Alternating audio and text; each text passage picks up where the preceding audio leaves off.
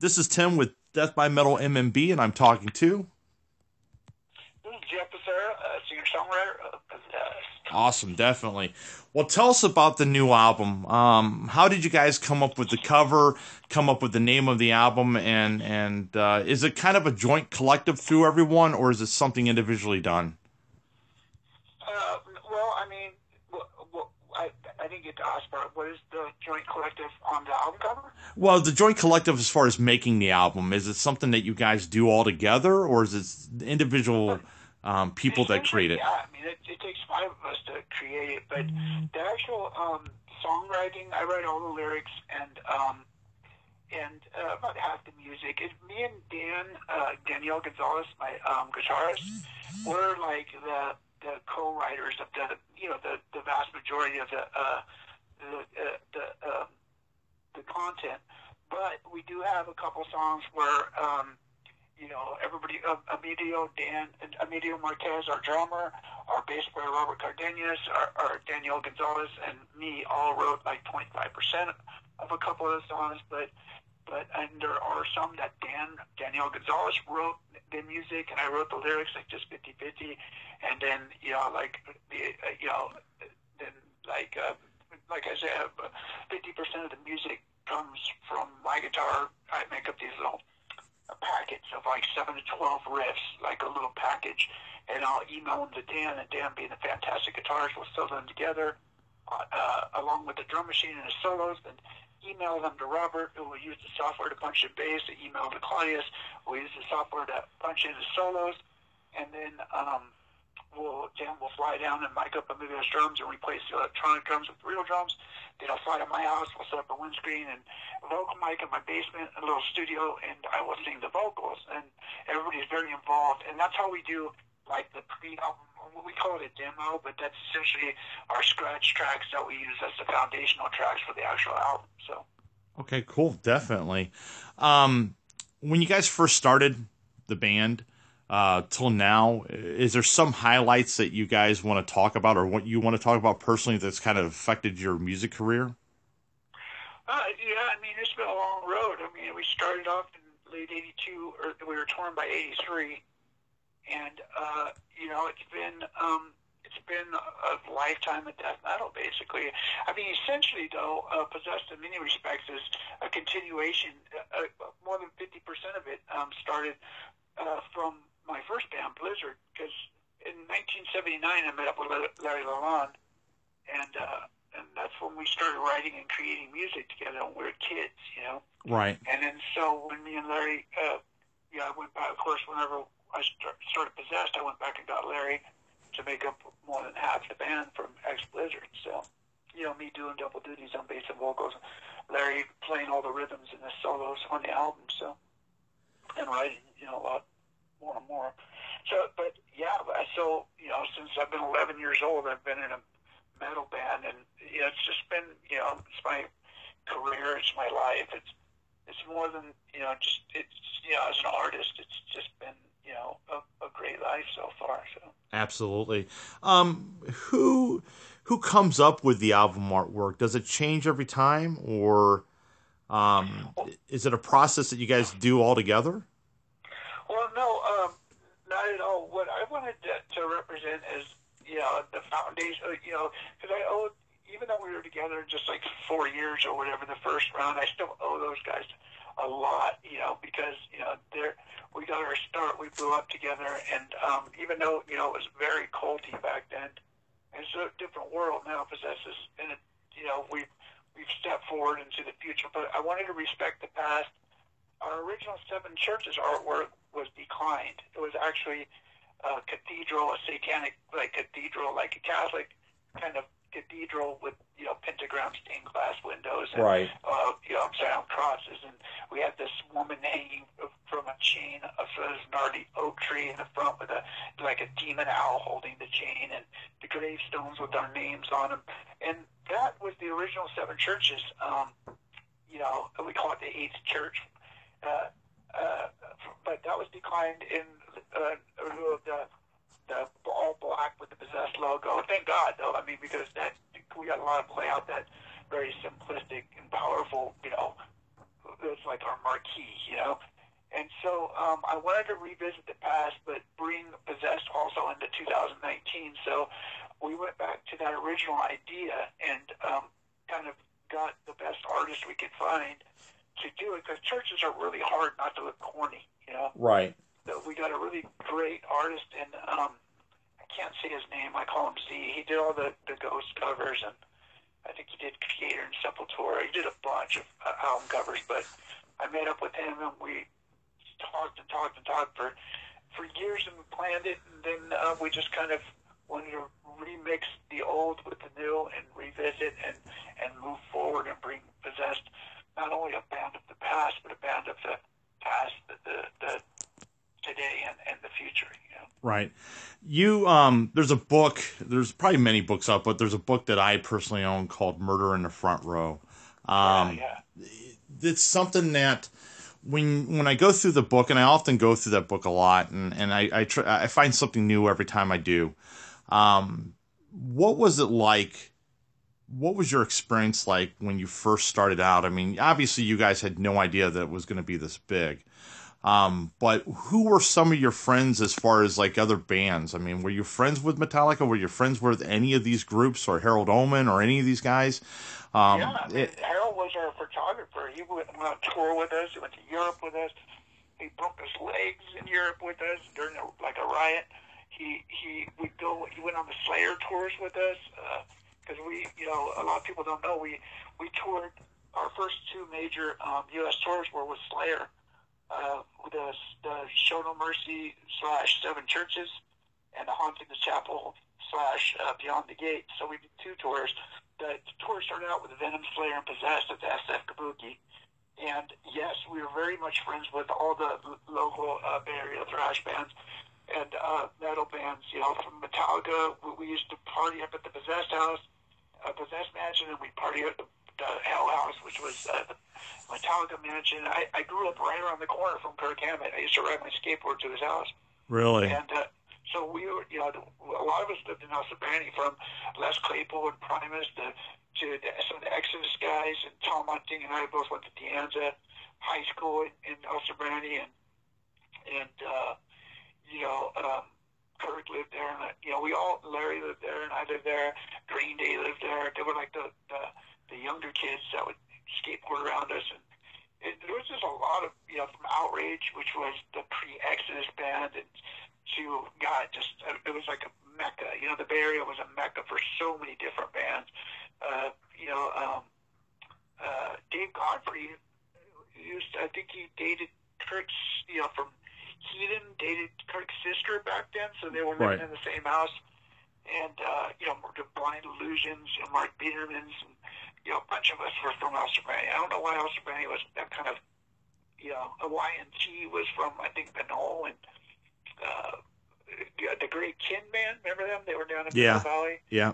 Of course, George Cole and Joe Satriani were down in Pinole Valley giving lessons at Piat Music, and I could go on and on. Danny Jones, just a whole bunch of people. I was like, everybody was trying to have a friendly competition and one up. It felt like a revolution back then, man, and we were all friends, all very tight, from Legacy to Testament to Mordred, Dark Angel, Death Angel. Dark Angel was from LA, but Death Angel very much, they were a little bit younger than us and would play at Ruthless with us all the time. And, and then of course, when Slayer opened up LA, because until Slayer, Bay Area and LA would never mix, because we thought everything was Poser from LA. And it was just like, we hated LA, but then I remember Gary Holt one time, he was like, you got to check out this band from LA. I know, Land of Posers, but you really got this is a real deal. They're called Slayer. And of course, we've been playing at Ruthie's every weekend. And so when Slayer first came down to Ruthie's, everybody showed up, from James and Metallica, and everybody was there. It was the craziest Ruthie show. And that really opened up the gates to all things LA. And once that was opened up, because they were fucking awesome.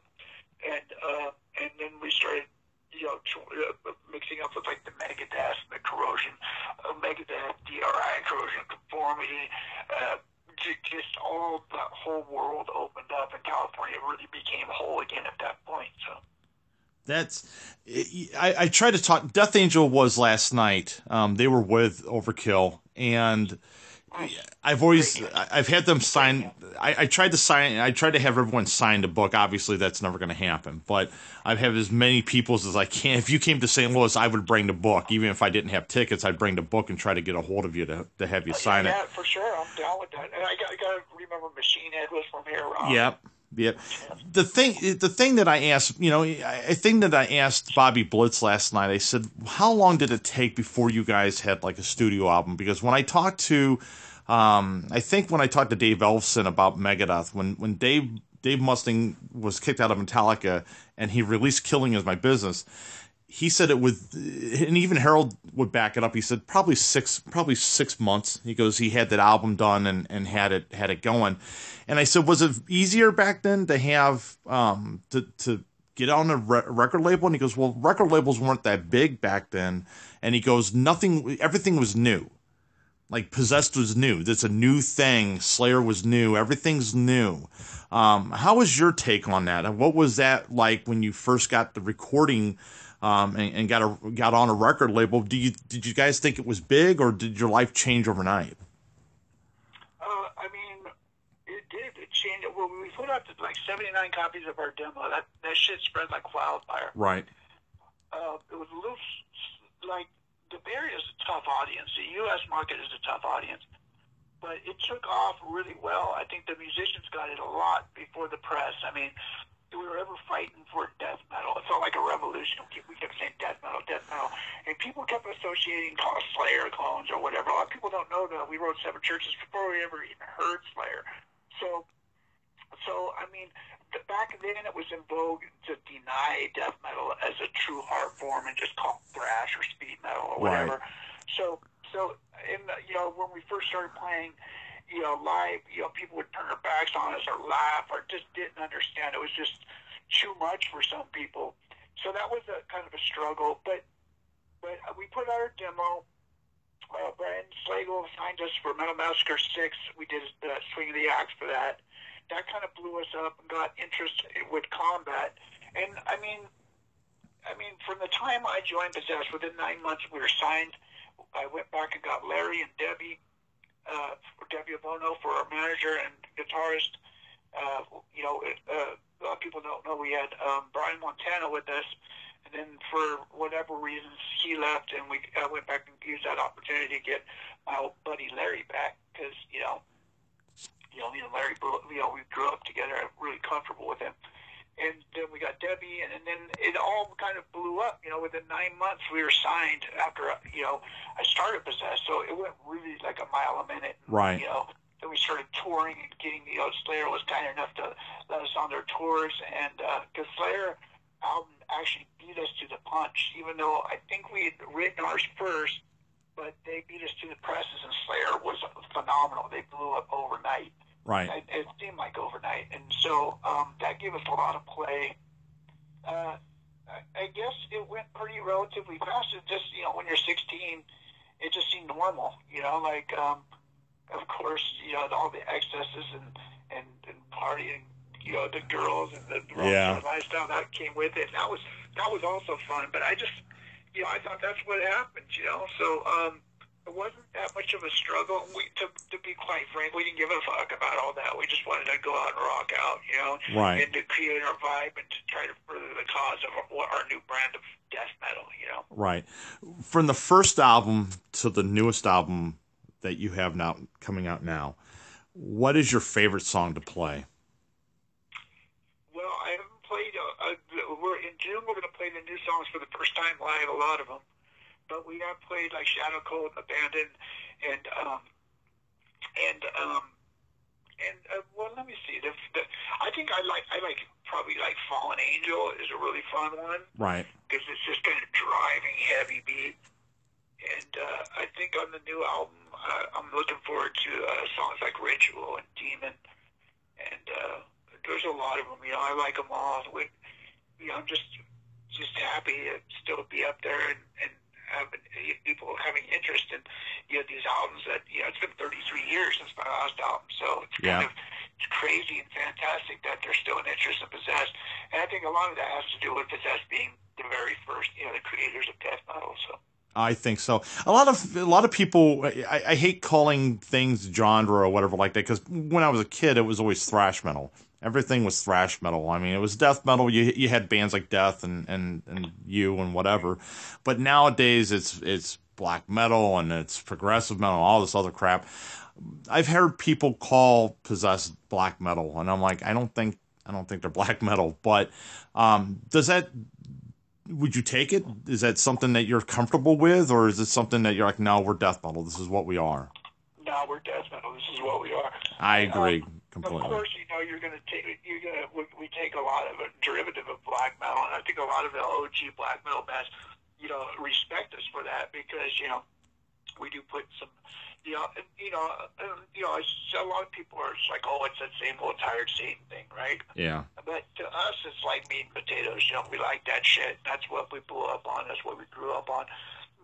Back in the day, it had a lot of shock value. And now today, you have to be a little bit more introspective and kind of correlate it with, what's real and what's, I'm trying to, spin it in different ways and write lyrics that people might understand differently depending on who they are. And, a lot of twists and hidden meanings and dual entendres. And so, yeah, I mean, I identify as death metal is kind of a mix between, thrash without that happy backbeat and black metal, and everything is foundational, but death metal in and of itself, I think, has unique properties that a person like me can tell a death metal band right off the bat. But I think the press and the media sometimes has problems differentiating between that, and all I can say is that thrash has a more bouncy, happy backbeat.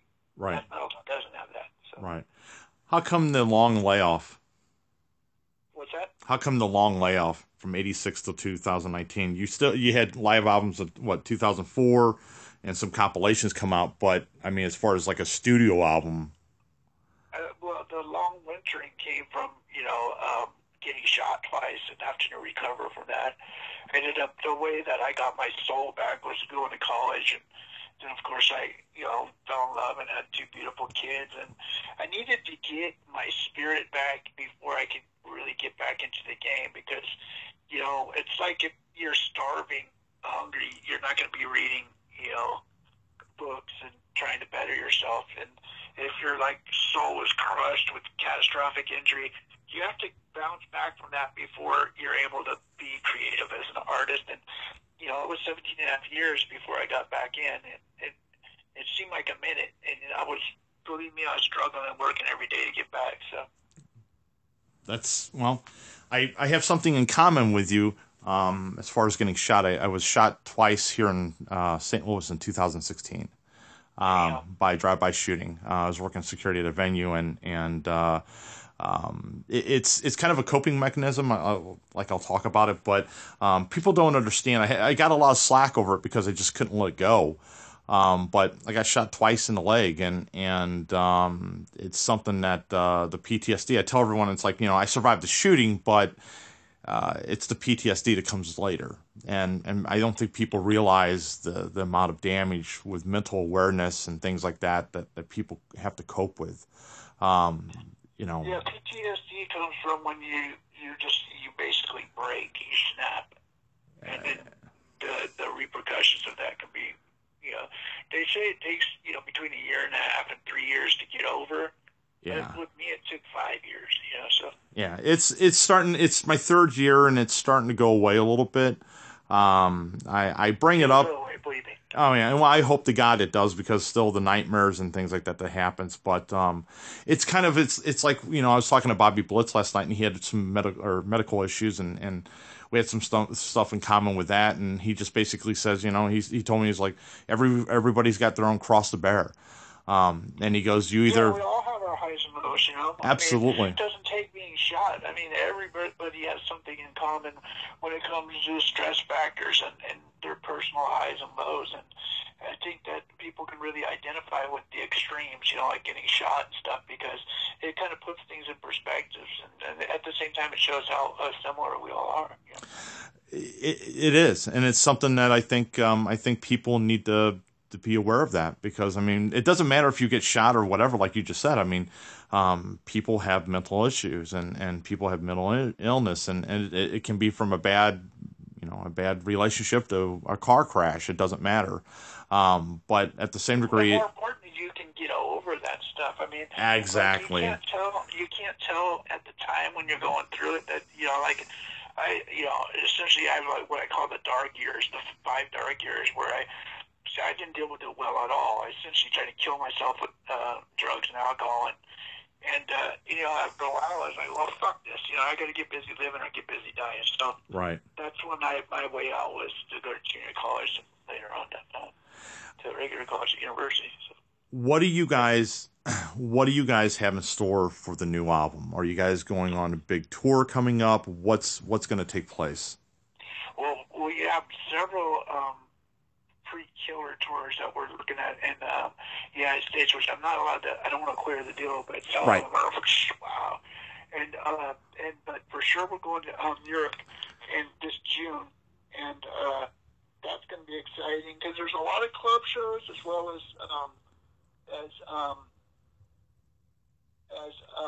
a lot of club shows, as well as the bigger festivals. So it's going to be.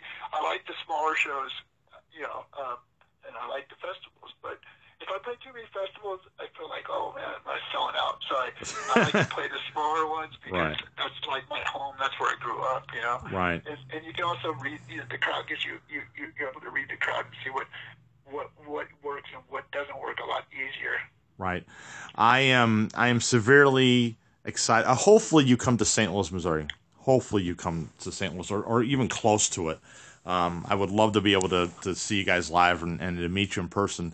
2 last questions, and I don't want to take up most of your time. What was the very first metal album you ever bought? And what was the very first metal concert you ever went to? Oh, God. This is going to be embarrassing. Wait, maybe it won't. Oh, God. Was it Heaven and Hell, Kiss, or Def Leppard, Motley Crue, Blackfoot? I think it might have been Def Leppard, Motley Crue, Blackfoot. And that's when Motley Crue got booed off the stage, but we were there for Crue. That was when I think that Tommy Lee was like 16. Oh, wow. Yeah, it was fucking crazy. Like, and then, of course, I went to Kiss back in the 70s with the Black Sabbath, whenever the Heaven and Hell was. I don't know what year that was. Either do I. We were kids. But surprisingly enough, I haven't been to that many major big concerts unless I'm playing them, you know. Yeah. But those were big events for us back then. We'd go to the SF Cal Palace, but soon after that, like I say, I wrote Burning in Hell when I was 11 years old, so wow. I went dark really fast, and so the club scene is where I really, got my rocks off. That's where I really felt, that desire to go to the SF Bay Area underground and watching bands like Exodus and. I grew up worshiping Exodus, just like fucking punching Gary solo, and just like, oh, Gary, old God, And, yeah. So, I mean, did you? So, I've got more questions. I got time. I'm going to ask them. I don't give a shit. All right. Did you see Exodus with Kirk Hammett? Yeah. No. I was around. Let me see. Did I see him? Because Kirk used to be an Outrage, and Outrage kind of morphed into Exodus. Okay. And so, and Exodus, like some of the Exodus riffs actually made it onto the Metallica album. So, right. I was listening to him. Oh my God, did I see him? I may have at Ruthie's. God, I vaguely remember that. So. Yeah, I mean, I remember seeing Metallica pre-Kill 'Em All too, and yeah, I know that I was listening to Whipping Queen, and I can't recall. I believe I did though. Because I was always wondering, because I met Jeff Hanneman one time here in St. Louis, Missouri. I was probably like 5 feet away from him, and he's my favorite guitarist. He was super cool. And when I was talking I was interviewing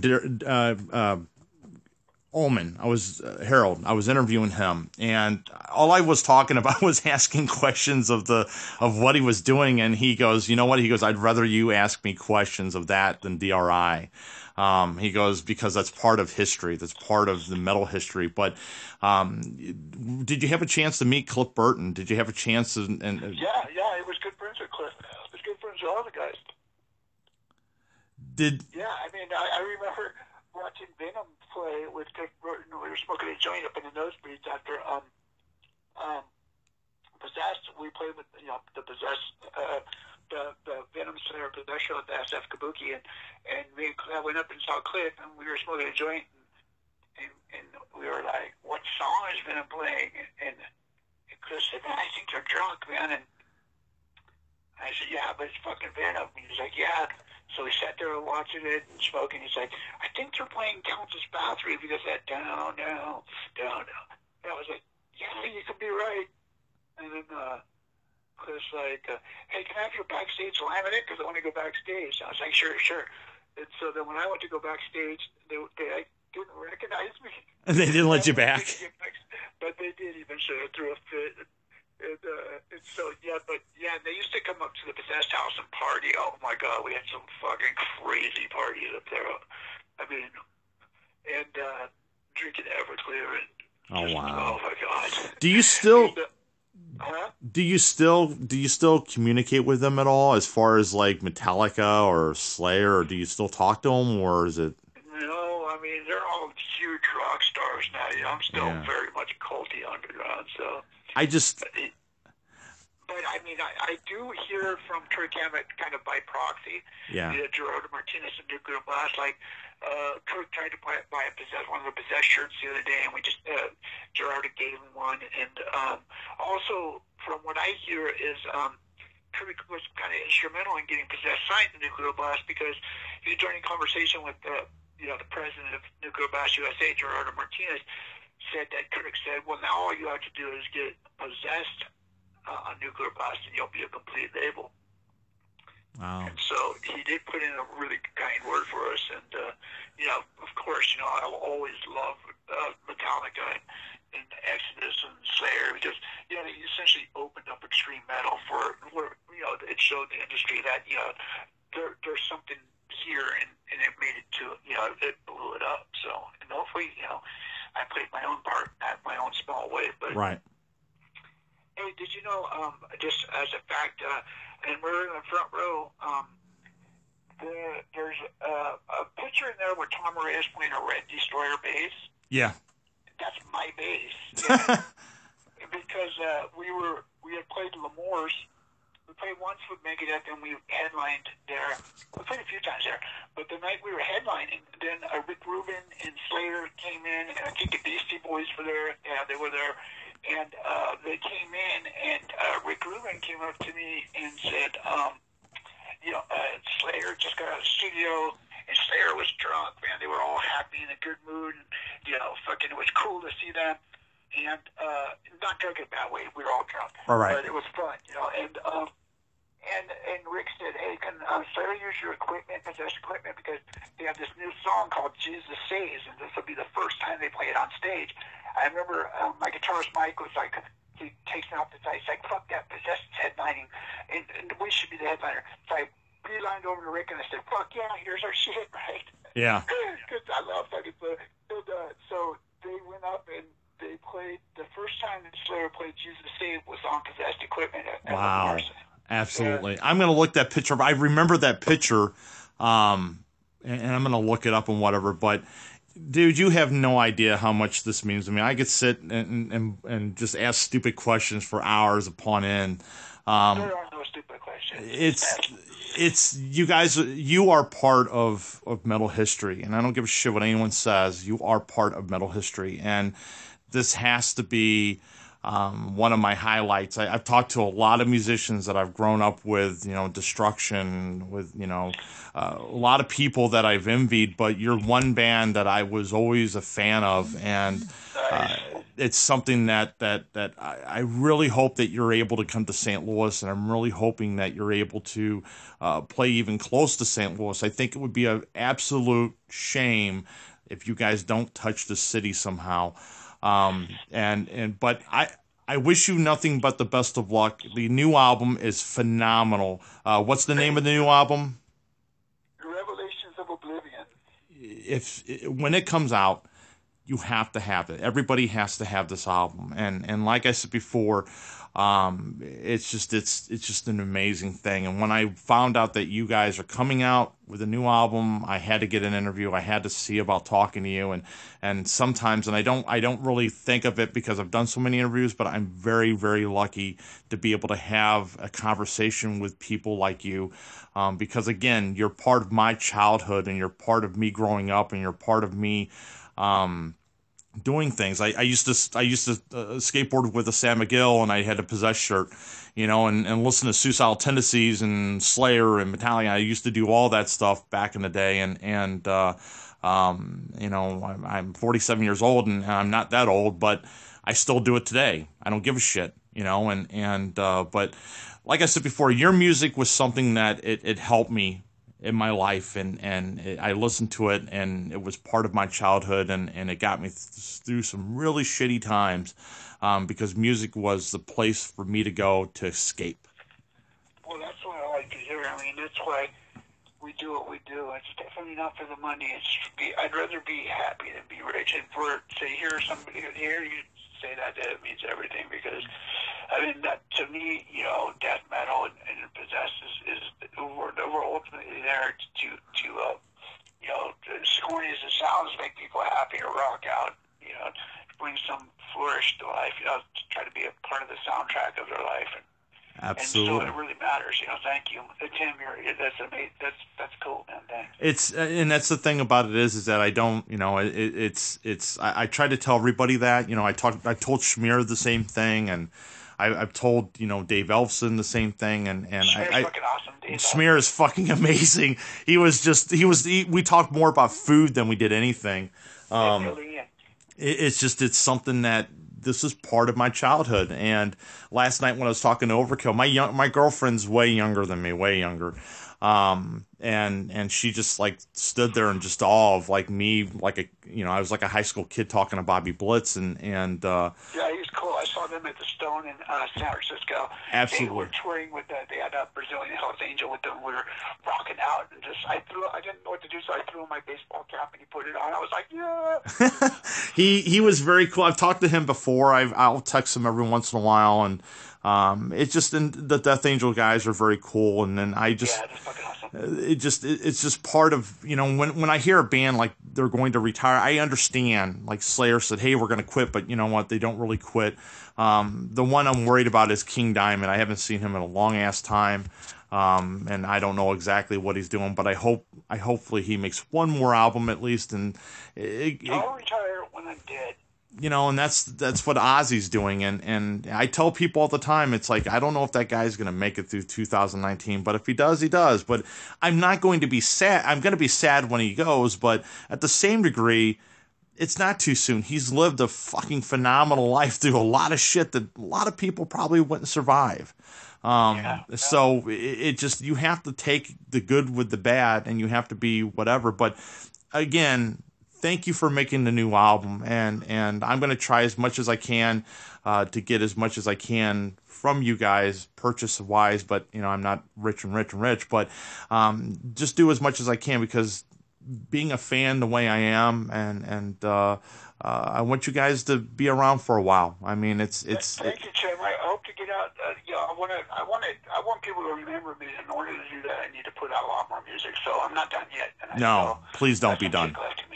Please don't. So hopefully you get to St. Louis, and if you are not going to St. Louis, you've got my phone number. I do book bands. You got mine too. you've got I do book bands. Please get a hold of me and feel like, hey, is there a one-off that we can come through St. Louis, dude? I'll pay for it. I got you.